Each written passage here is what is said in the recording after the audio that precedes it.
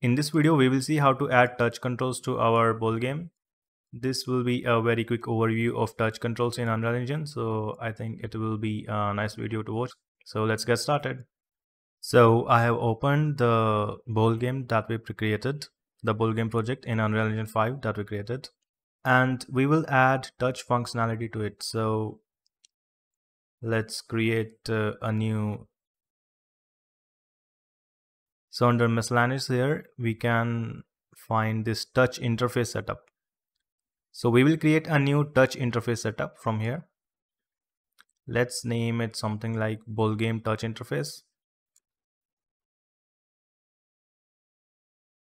Double click to open it. And first let's set this up.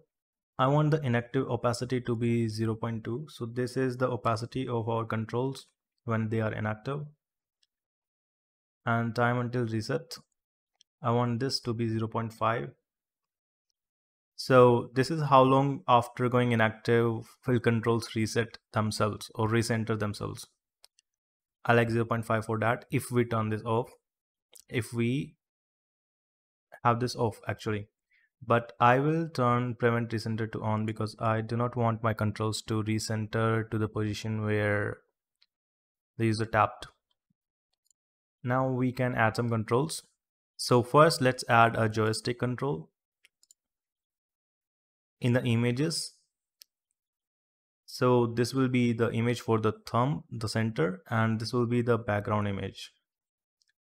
So for virtual joystick, Unreal Engine comes with some default assets here, default images. Let's look for them.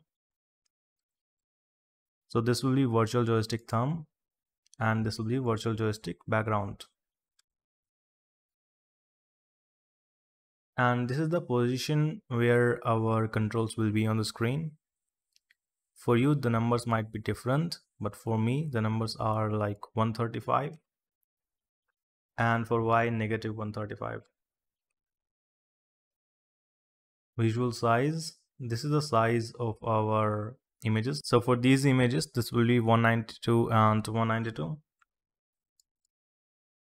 Thumb size, this is the size of the center that the user touches, and let's make it 96 and 96 for the joysticks. Interaction size, so this is the area where if our player touches, they can interact with our control. Let's make it something like 256 and 192.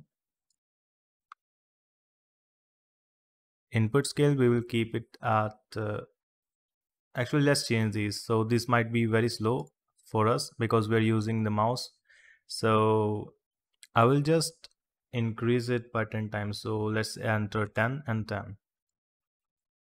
And then we can go to our controller blueprint and see how we are controlling the rotation of our camera. And we can see that we are using the mouse inputs here, mouse X and mouse Y, for adding the yaw and pitch inputs. So here as well, we can specify these inputs. So main input key, this will be horizontal axis, let's say mouse X. Alternate input, this will be the vertical axis, so let's just say mouse Y. So it will be as if we are just using the mouse if we use this virtual joystick here. And because we are using these mouse inputs for adding the camera rotation, we will be able to rotate our camera in the game. I want to add actually a few more inputs. So let's add the input for jumping. So this will be a button, and for a button, I will not use image 1, I will use only image 2. So if we're using only one image, we should use image 2 here. And we will use the default button 2 that is comes with Unreal Engine, button 2 on, I will use this. And for the center, let's say something like 500 and 400. Size, let's say 128 and 32. Thumb size, this will be 1 and 1 for a button. Interaction size, let's just make it same as the visual size, 128 and 32. Input scale, we will keep it at 1, and the keys here, For jumping, both of these will be space. So we will click this little keyboard and press the space bar. Again, we will click this keyboard and press the space bar. So that is our jump settings. Let's also make settings for going forward. So I will duplicate this. And here I will first change this image. So I have this arrow up image, and so we will click on this content drawer and then drag our image. So we have imported the image as a texture here. Now we can use this. So let's look for arrow up. And the center, let's change it to something like 500 or let's say 550 and 550.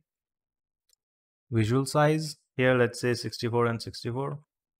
Interaction size also 64 and 64, and thumb size we will keep it at 1.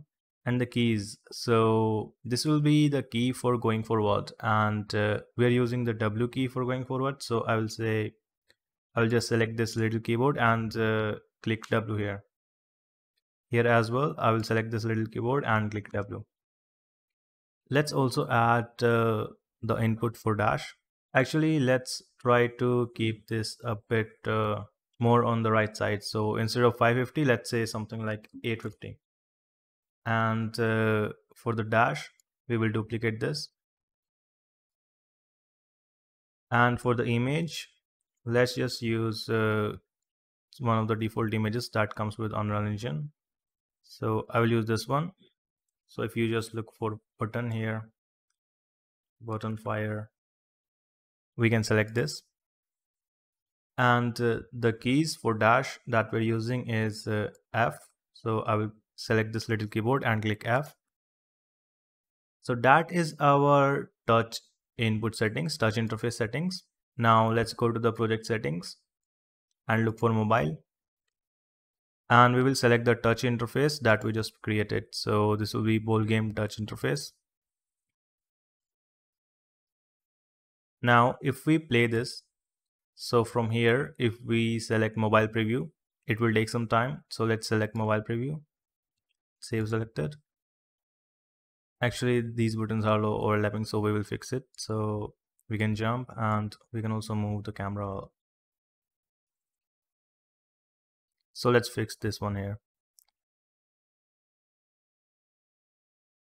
The button for going forward, instead of 550 here, let's say this should be 350. Again, these numbers might be different for you, so you might have to try with different numbers. Let's see if it works. So this goes forward, this moves the camera, and this one jumps, this one dashes. Also, one point to note is if you're using widgets, sometimes widgets and this touch controls might not work well for you if you're using them together. So you might have to look for some different solution, or you might have to change some settings in your widget, change their visibility if you need to. For me, I think the default setup is working well. And if we go to the widget, we can see what is the visibility that we have. So the main widget here is its visibility is not testable self only, and it seems to be working for me. If it does not work for you, you might want to test these different options if you want to, or you might have to look for different solutions. So yeah, that is how we can add touch input to our projects. You can also add buttons for the different WASD keys. For now, I will just add the forward button. That's just what I like. If you want, you can add the buttons for left, right, and backwards as well by adding the inputs for A, S, and D keys as well, like we did for the W key.